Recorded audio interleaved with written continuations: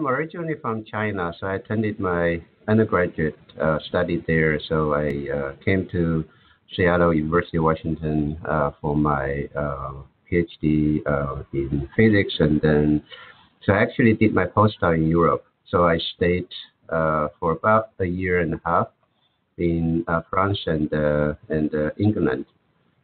Then I came back and did my second PhD in information system.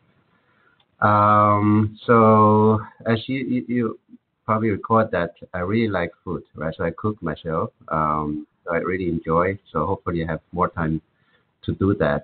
And so other than that, I think